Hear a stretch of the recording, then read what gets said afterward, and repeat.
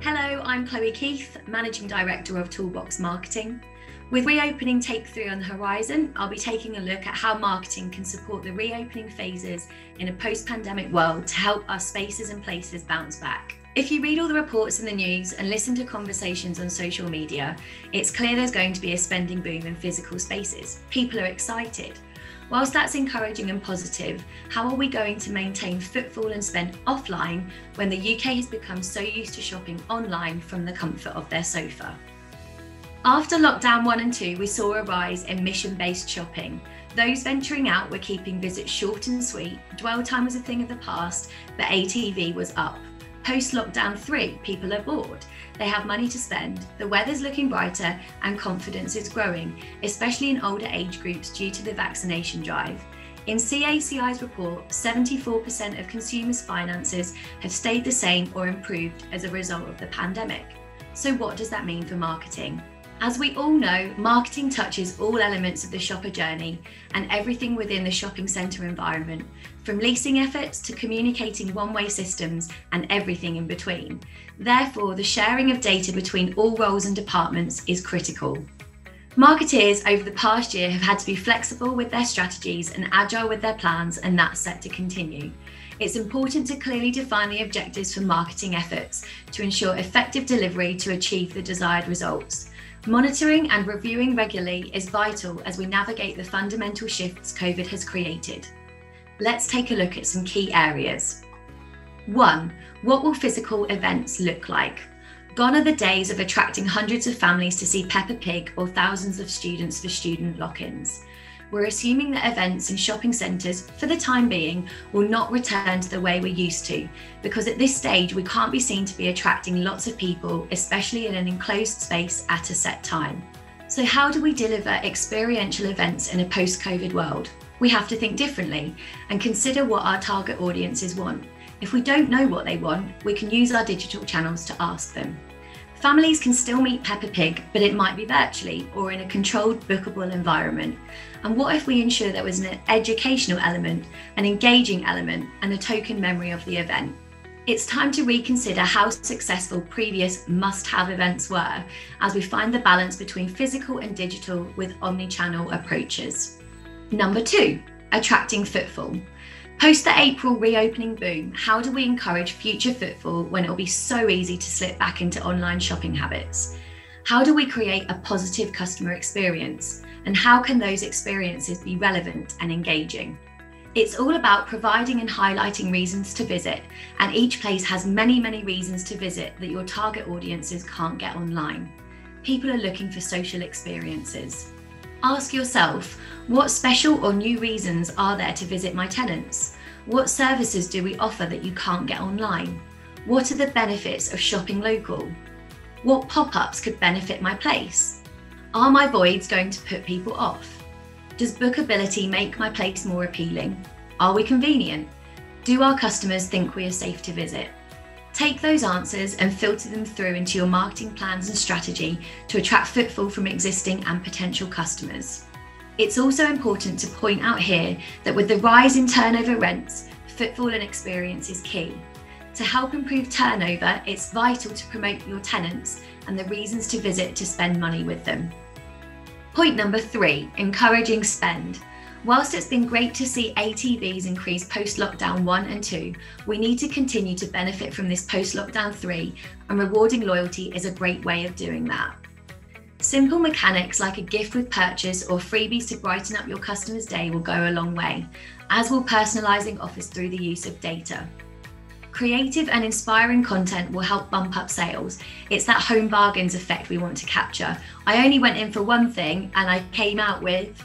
The support, shop, love local movement is gaining more momentum and is more important than ever. So ensuring all your tenants are represented on digital channels and through point of sale on site is a great way to unlock those extra treat me purchases. Talk to your tenants and extract the stories to tell. Use local influencers and talk about sustainability. Yes, the smaller, more independent tenants will require more support, but it will pay off. In a recent Deloitte survey, 57% of consumers said they would be more likely to spend money at a business that offers locally produced products once lockdown has been lifted. Number 4, Communicate, communicate, communicate. There's no doubt about it, digital is here to stay. Your place's digital platforms are key to reopening and allow you to respond quickly, ensuring information is accurate. 40% of consumers want a response within 1 hour. During reopening 1 and 2, we had a 185% increase in our clients' website visits as shoppers wanted to know how safe the place was, what were the rules, and how they could shop. Messaging on digital channels should be clear and concise. Whilst we're desperate to get people back, we should not be pushy and therefore use the here for you when you're ready approach and make sure we're seen to be supportive. On average, people spend 5 hours per day on their phones, so digital must form a part of your shopper journey. It's crucial to remain top of mind, so whilst you are active, ensure you remain relevant. It is now and always has been about the community. Marketing should not be a cookie cutter approach. It should be personalised and unique to your place and your customers. Ensuring you're relevant to their lives will assist in embedding your place at the heart of the community. A Forbes article recently said, when you buy local, you're supporting your community, keeping the money where the most effective change can be seen. So supporting the local community because you care and not just to tick a CSR box is a recipe for success. Working with key stakeholders in your town or city allows limited or reduced marketing budgets to work harder and demonstrate greater ROI.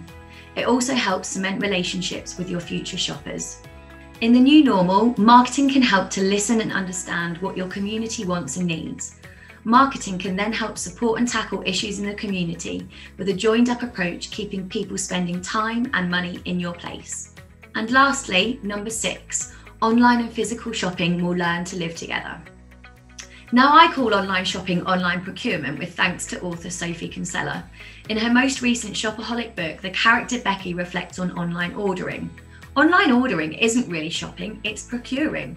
You procure stuff online, but you don't get the buzz of actually stepping into a shop and seeing all the gorgeous stuff, feeling it, stroking it, and being seduced by it. And that is exactly why shopping, as we once knew it, is here to stay. It will learn to live with online shopping, ordering or procurement, and vice versa. There are multiple pros and cons for both cases, but physical shopping is a hobby.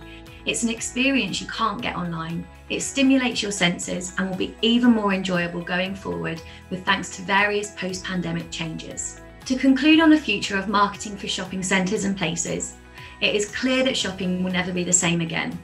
COVID has accelerated change and prompted new habits and expectations, and for this we need to continually adapt our marketing efforts and channels.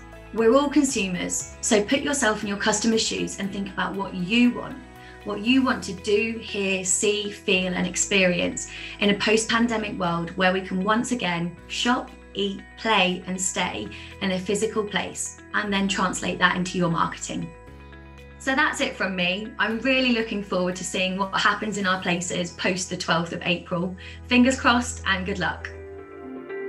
As the lockdown eases and all stores are able to open across the UK, it is increasingly important that these shopping centres and places are relevant for their shoppers, their customers, and importantly for their investors as well, for the lockdown to ease. And here's to the rest of 2021 and the increasing confidence that we see in the capital markets in the UK and in retail. Thank you. So that's it from Revo's first magazine of articles looking at reopening. Thank you for joining us. I hope you found this fresh approach insightful and interesting, and we look forward to joining you as retail reopens. Keep well. Goodbye.